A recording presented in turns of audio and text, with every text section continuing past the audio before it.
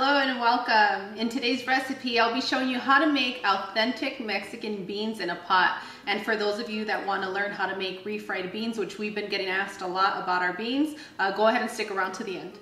Before we get started with our delicious beans, make sure to rinse them. Make sure to look through your bag that there's no rocks, no stones, and that's perfect for the Views Club Junior when you have to clean the beans.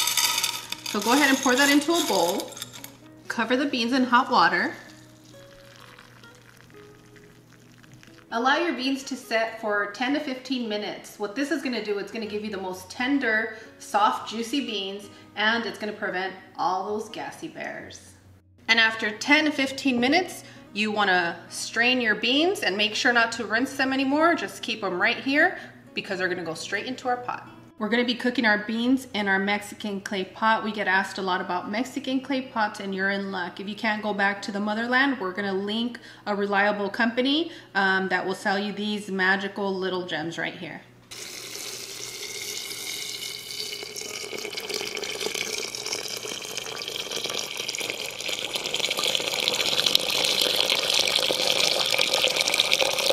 Add your salt and 1 whole onion. Set your burner on a medium-high heat and bring everything up to a boil. After you've brought it to a boil, you're going to place your lid and you're going to continue to cook on a low heat for 1.5 hours to 2 hours. At 1.5 hours, we're going to come and check our pot and see how our beans are doing.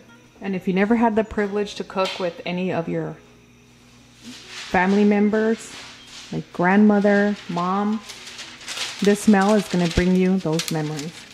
And I'm glad you were talking to our friends, Cloud, because I want to share something that I do with you guys. I use some parchment paper. You can use foil as well. And I just place it here so that I have enough of my steam that stays in, because these pots do have the little holes right here, and I lose a lot of water that way. So I just place it like that. And after 1.5 hours, our beans are ready. They're nice and soft. And when you soak them, you see how quickly they cook, and they're really soft. Before we get started on our refried beans, let me show you how our family likes to enjoy whole beans when they're freshly made out of the pot. In this plate, I have tomato, onion, and cilantro, and I'm just gonna mix it right up. And next, we add our pico de gallo into our bowl of beans. And these are those dishes that the kids don't really want to eat, but they end up eating it because it's so good, and then especially because we're going to have a tortilla next to it. And they end up loving it. Yes, and for those of you that love queso fresco, your queso cotija, your favorite cheese, you're going to add some of that in your bowl. For those of you that like your spice, you can use your serrano, you can use an habanero and sprinkle it right on in, and you can even squeeze a little bit of lime if you'd like. Say ah!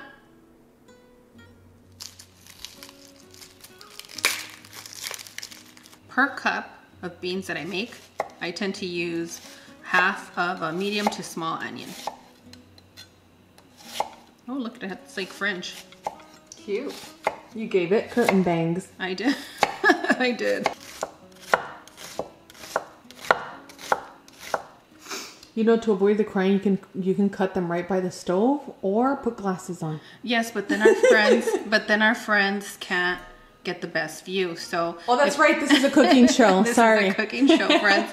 If you're gonna chop your onions, make sure to chop them right next to your burner.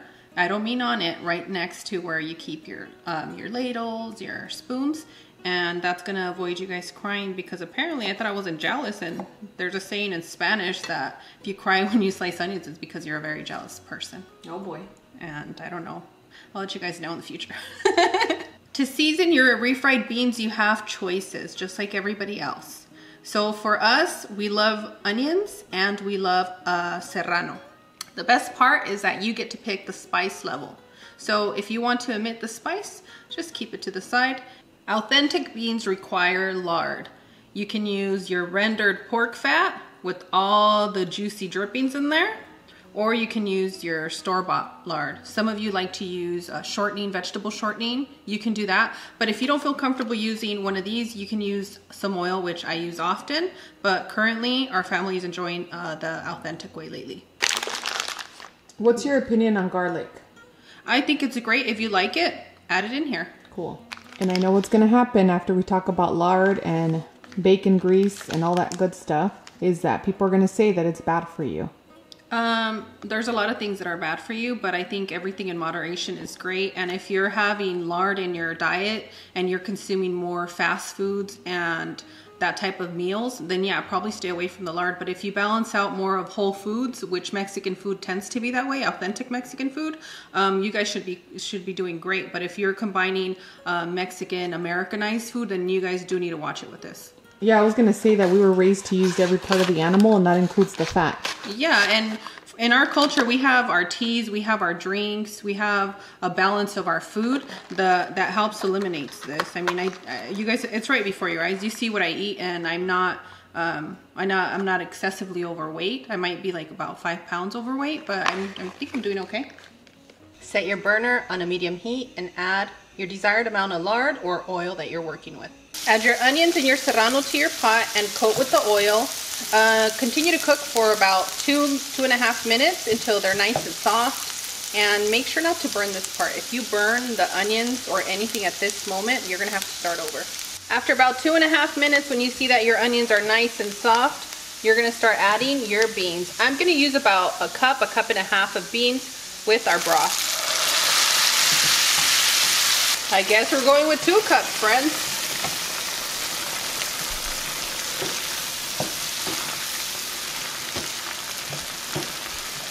Place your burner on a low heat and start mashing. I know you're using a masher, but our family are no strangers to using a cup or a bottle or other devices. Or blender. Or a blender, that's right. I'd like to know what everyone else is using to mash their beans. Or if you've ever had to use something else until you got right with your money and got yourself a masher. And hey, sometimes you can be right with your money and still not have a masher. Right? Once you mash your beans, you want to check for salt content. And if you need a little bit more, go ahead and add your salt. And I'm using salt flakes. I'll link them in the description for you. And some of you might think that your beans are ready, that these are refried beans. They're not. Our family likes them just like this, but I'm going to show you how to make them refried. It means you fry them 2 times.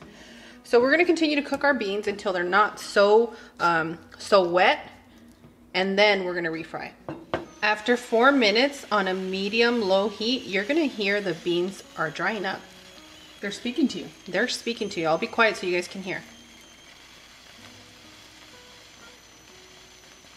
Hear that? And you can see just by me pulling them back with a spoon, you can see that they're dry. So this is not something you want to do on a pan like that doesn't work. Now what I mean, it doesn't work, that everything sticks to it. You don't want to do that because you end up having a burnt bean smell in your house and you're not going to be in a good mood. This will take you about, I want to say 4 to 5 minutes to get to the dryness that you need. And that's when you want to add your lard. Mm-hmm. This is the pivotal point in the transitioning of the beans for you to add the lard. Yes, it is. So go ahead and add your lard, and you're going to need a decent amount. If you want these babies to shine, you got to add a lot of lard. Hey, we didn't make up the rules. We're just following them. You want it authentic, here you go. Well, the rules for lard, that is. Yeah. So go ahead and stir that quickly. And once you add the lard at this point, you can smell the beans smell different. They smell a little bit more savory. They do. Once you've combined your lard into your beans, you're gonna cook them again for another 2.5 to 3 minutes, and we are gonna continuously stir periodically, if that makes sense. So give it a little stir like this. Then I'll let it set for about 10, 15, 30, 40 seconds. You guys, you know what you're doing. It's your house. It's your kitchen. When the beans are blowing you kisses, it's time to stir. Okay. That's a good tip, Cloud. Thank you. Mm-hmm. Or are they whistling at you? I don't know. Well, we have a saying in Spanish, que está tirando peditos. So that's what's happening. If you guys know what that means, let us know in the comments. You're so nasty for saying that. Oh, it's true. I mean, it's beans. I didn't want to, but somebody has to. Hasta las mejores familias, mija. I'm so happy that you're still here paying attention. I'm going to show you when your refried beans are ready. You see how smooth it is at the bottom? I do. Amazing. So when we did them prior, it was really dry here, remember? So you'll see that the beans move along where your spoon goes, your beans go. In a non-runny way, in a non-dry way. And guess what, amigos? And boom, done! Our refried beans are ready to serve. As always, my sister Cloud and I are wishing you the best. We absolutely adore you guys. We're so proud of each and every one of you that's cooking for your family. And on that one, we'll see you guys tomorrow. Bye! Adios!